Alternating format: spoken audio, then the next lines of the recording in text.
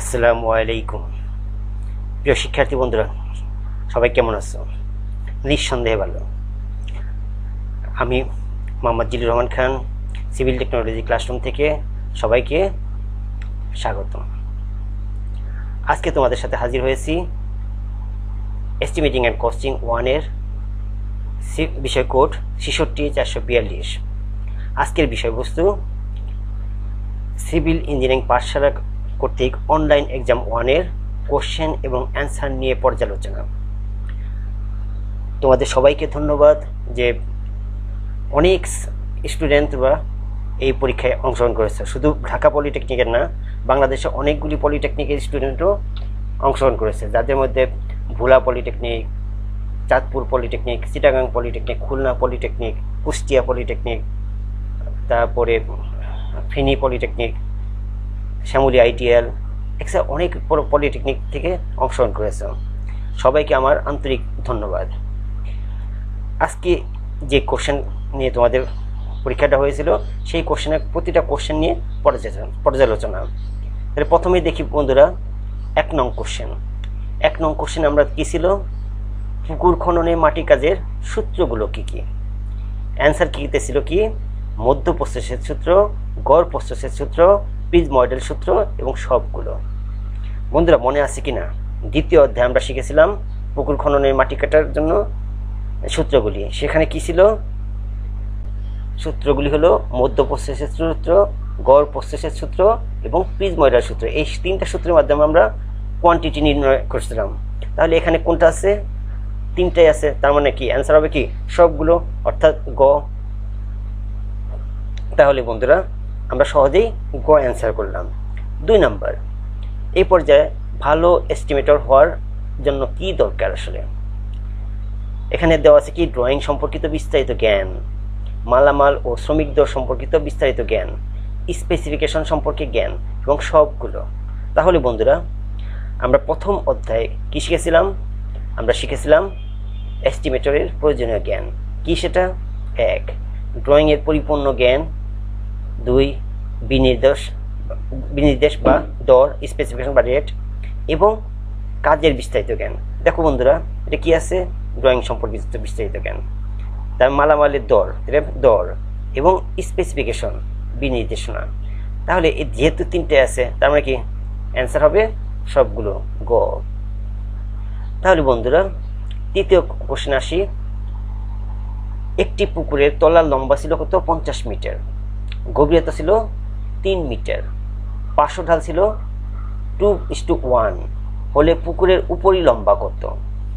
তার মানে কি এখানে অনেকগুলি অ্যান্সার কি আছে? তাহলে কি বলছে? তলার লম্বা। অর্থাৎ আমরা একটা পুকুরের সেকশন দেখি, এটা একটা লম্বা সেকশন, লং সেকশন। এই লং সেকশনে কি কি দেওয়া আছে? পুকুরের তলার দৈর্ঘ্য দেওয়া আছে কত? 50 মিটার। পুকুরের গভীরতা দেওয়া আছে কত? 3 মিটার। এবং এই পার্শ্ব ঢালটা দেওয়া আছে কত? 2:1। এখন আমাকে বলতে বলছে কি এই মাথা থেকে এই টপ লেন্থ কত? এই টপ লেন্থ নির্ণয় করার জন্য আমার কি দরকার? যে এই লেন্থ দরকার প্লাস এই লেন্থ প্লাস এই লেন্থ। তাহলে বন্ধুরা আমরা তো এই লেন্থ সহজেই পাই কত? 50। তাহলে আমরা এই লেন্থ আমরা পেলাম 50 মিটার। তাহলে এই পার্শ্ব লেন্থগুলি কত? তোমাদের মনে আছে কি না? আমরা বারবার বলেছিলাম যে এই পার্শ্ব লেন্থ বলতে আমরা কি বুঝবো? আমাদের স্লোপের সাথে এই হাইটের একটা সম্পর্ক আছে। এই দুই সম্পর্কের আমাদের পার্শ্বটা লেন্থ। তাহলে পার্শ্ব লেন্থ মানে কি? পার্শ্ব লেন্থ বলতে আমরা বুঝবো স্লোপ ইন্টু হাইট বা ডেপথ। Slope into depth. তাহলে স্লোপ কত? 2, স্লোপ 2। তাহলে ডেপথ কত? 3। তাহলে আমরা কি বলছিলাম? এই জায়গাটা বলছিলাম SD, অর্থাৎ স্লোপ ইন্টু ডেপথ।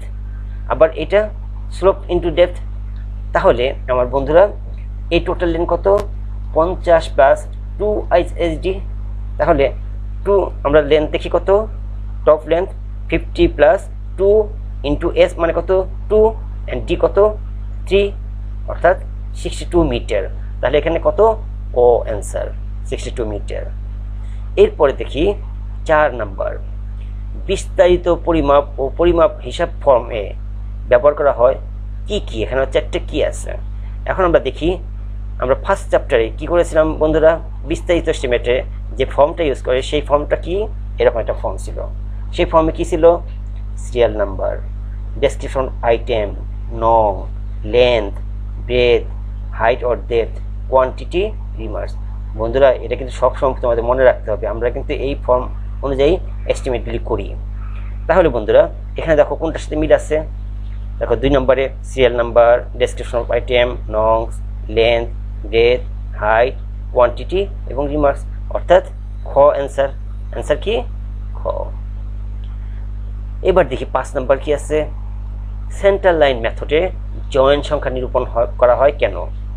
এখানে 4টে কি আছে, কি আছে, টোটাল লেন্থ থেকে ওয়ালের পুরুত্বের অর্ধেক যোগ করার জন্য।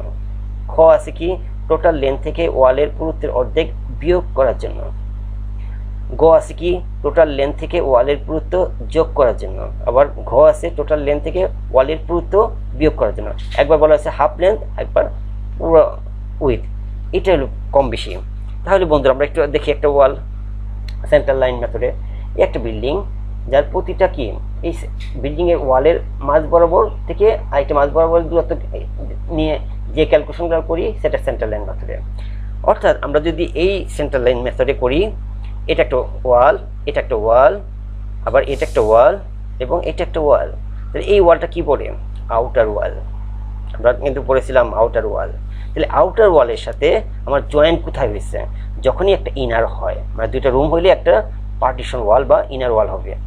এই যখনই একটা পার্টিশন বা ইনার ওয়াল হবে তখন হবে কি, এখানে একটা জয়েন্ট হবে।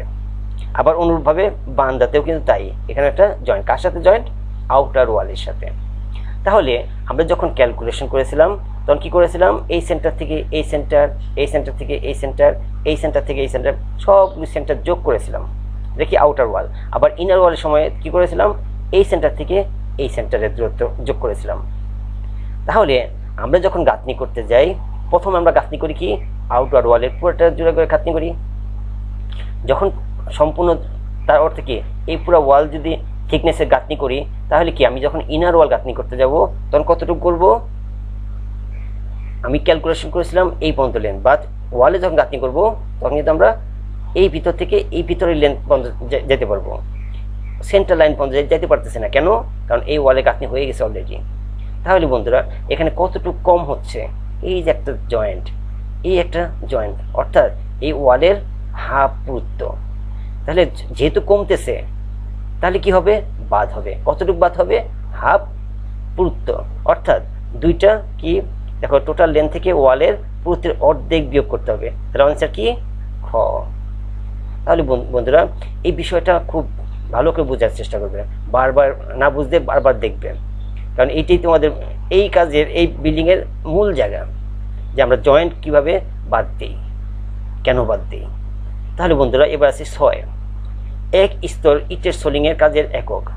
দেখো বন্ধুরা ইটের সোলিং সবসময় একটা এক স্তর, মানে একটা লেয়ার হয়, যে কারণে এটা সবসময় বর্গমিটার। আমরা কোথায় হই, ফাউন্ডেশন করতে পারি, ফ্লোরে করতে পারি, বিভিন্ন জায়গায় করি। তাহলে যখনই আমি ফাউন্ডেশনে করতেছি তাকে আমি বলতেছি ফাউন্ডেশনের সোলিং, তাহলে আমরা কি সবসময় বর্গমিটারে। 7, এক কক্ষ বিশিষ্ট প্লিন্থ ওয়ালের ভিতরের আকার 4 মিটার ইন্টু 5 মিটার, ওয়ালের পুরুত্ব 25 সেন্টিমিটার, সেপারেট ওয়াল মেথড এ ওয়ালের মোট লম্বা কত। বন্ধুরা তোমরা কিন্তু খেয়াল করবে বারবার, যেখানে কি আছে মিটার, আবার এখানে আছে সেন্টিমিটার। আমরা যখন ক্যালকুলেশন করব সবসময় কিন্তু হয় মিটারে অথবা সেন্টিমিটারে, তবে সবচেয়ে বেটার হলো মিটারে নেওয়া। তোমরা কিন্তু এখানে বারবার ভুল করো, সেন্টিমিটার এবং মিটার গুলিয়ে ফেলাও, যে কারণে তোমাদের ম্যাথমেটিক্সে ভুল হয়। এখন কি বলছে, সেপারেট ওয়ালে মোট লেন্থ।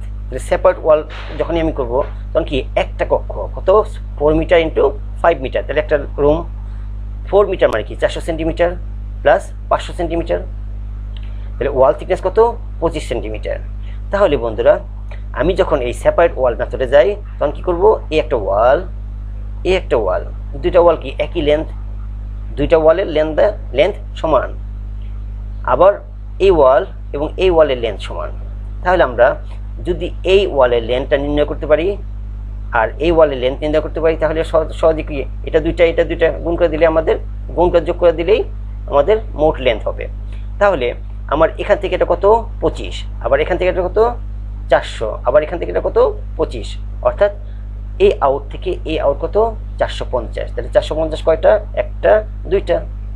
আবার ভিতর থেকে ভিতরের লেন্থ কত 500, কয়টা দুইটা। তাহলে আমার মোট লেন্থ কত, total length 2 × 4.5 metre plus 2 × 5 metre, অর্থাৎ 19 মিটার।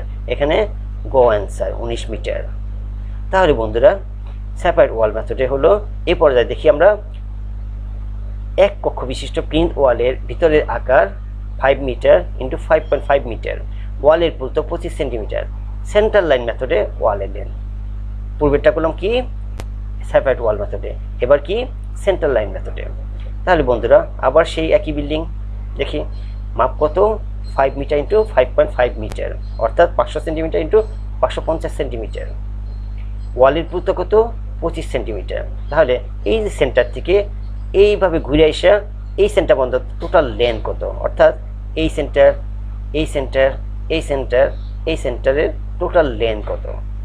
তাহলে বন্ধুরা আমরা এইখান থেকে এই লেন্থটা কত আসলে, তাহলে যেহেতু আমাদের এই ওয়াল কত 25 সেন্টিমিটার, এই 25 অর্ধেক কত 12.5, অর্থাৎ এই সেন্টার থেকে এখানে কত 12.5, আবার এখান থেকে এটা কত 500 প্লাস 12.5, তাহলে এই সেন্টার থেকে এই কত এই সেন্টার পর্যন্ত 12.5 প্লাস 500 প্লাস 12.5, অর্থাৎ 525 সেন্টিমিটার।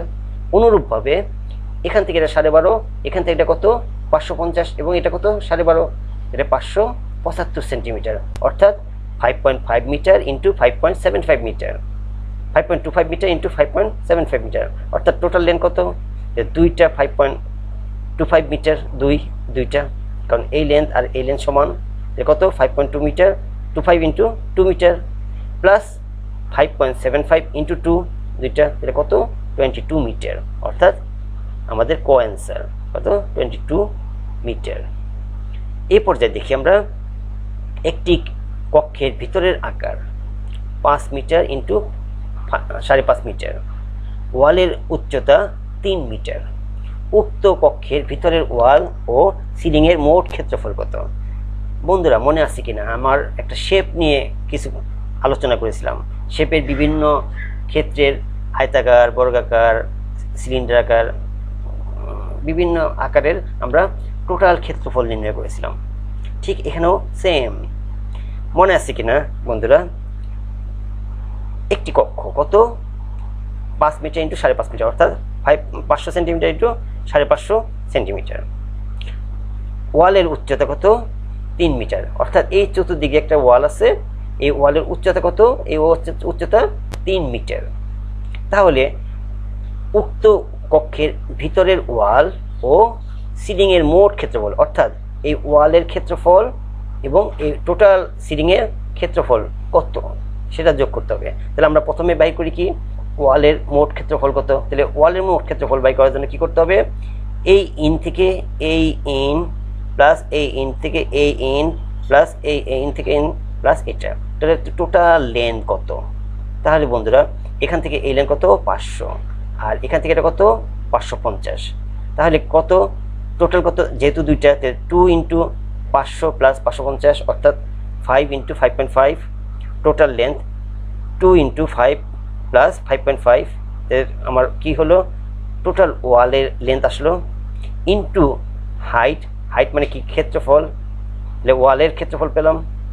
এরপরে কি এই রুমের আকার কত 5 × 5.5, তাহলে আমি সিলিংয়ের ক্ষেত্রফল মানে আমার যে ছাদ তার রুমের ভিতরের সিলিংটার ক্ষেত্রফল কত এটা পেলাম, দুইটা যদি যোগ করি তাহলে কত 90.5 সেন্টিমিটার, অর্থাৎ খ অ্যান্সার 90.5 সেন্টিমিটার।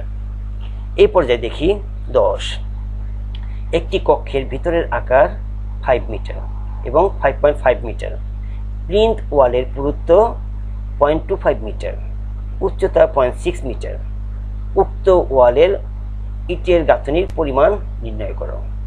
অর্থাৎ প্লিন্থ ওয়াল বলতে আমরা কি বুঝি আসলে, আমরা একটা রুম কত 500 × 450 সেন্টিমিটার, অর্থাৎ 5.0 মিটার × 4.5 মিটার। এখন বন্ধুরা আমরা একটা ফাউন্ডেশন দেখি, এই ফাউন্ডেশনের কি বলছে পুরুত্ব ওই যে ওয়াল, এই ওয়ালের পুরুত্ব কত 25 সেন্টিমিটার ওয়াল, মানে 0.25 মিটার, এবং হাইট 60 সেন্টিমিটার অর্থাৎ 0.6 মিটার হাইট। তাহলে প্লিন্থ ওয়াল কোথায়? আমার যদি এটা পিএল হয়, এটা যদি জিএল হয়, তাহলে এই যে ওয়ালটা আছে সেটাকে বলবো আমরা প্লিন্থ ওয়াল। তাহলে প্লিন্থ ওয়ালের হাইট দেওয়া আছে কত 0.6 মিটার এবং পুরুত্ব দেওয়া আছে কত 25 সেন্টিমিটার। তাহলে এখন দরকার কি আমার এই ওয়ালের লেন্থ কত? তাহলে এই length into breadth into height গুণ করলে আমি ওয়ালের পরিমাণ পাবো। তাহলে লেন্থ যদি আমি নির্ণয় করতে যাই, তাহলে আমি যে কোনো একটা মেথডে করলেই হলো, সেন্টার লাইন অথবা লং ওয়াল শর্ট ওয়াল। যেহেতু এক রুম, সবচেয়ে বেটার কি লং ওয়াল শর্ট ওয়াল। তাহলে আমরা দেখি বন্ধুরা, একটা লং ওয়াল, একটা লং ওয়াল কত? তাহলে 500 কত? এই ভিতর থেকে ভিতরে 500, তাহলে এই ওয়াল কত 25, এই ওয়াল 25, তাহলে 25 প্লাস 500 প্লাস 25, তার মানে কি 550 সেন্টিমিটার। কয়টা? দুইটা, অর্থাৎ 5.5 মিটার ইন্টু 2। আবার ইনার ওয়াল কত আছে 450 সেন্টিমিটার অর্থাৎ 4.5 মিটার ইন্টু 2। তাহলে আমার ওয়ালের লেন্থ কত? Total length of wall 2 into 5.5 plus 2 into 4.5 অর্থাৎ 20 মিটার লেন্থ। তাহলে বন্ধুরা আমরা সবগুলি লেন্থ যোগ করলে পাই 20 মিটার। এখন আমার দরকার কি বিগের কোয়ান্টিটি, বিগ ওয়ার্কের কোয়ান্টিটি। তাহলে কোয়ান্টিটি কি length into height into thickness, অর্থাৎ বিগ কোয়ান্টিটি কত length into thickness into height. আমি যদি সবগুলি মিটারে দেই তাহলে 3 মিটার, আমার এখানে কত 1 ক অ্যান্সার। তাহলে বন্ধুরা আশা করি বিষয়গুলি তোমরা ভালো করে বোঝার চেষ্টা করবা এবং বারবার প্র্যাকটিস করবা। যদি বারবার প্র্যাকটিস করতে পারো দেখবে যে এই এস্টিমেটিংটা খুব মজা পাবে এবং পরবর্তী যে কোনো এস্টিমেট তোমাদের ভালো লাগবে। আশা করি প্র্যাকটিসের কোনো বিকল্প নাই এবং প্র্যাকটিস আর প্র্যাকটিস। সবাই ভালো থাকো, সুস্থ থাকো, সবাইকে ধন্যবাদ। আল্লাহ হাফেজ।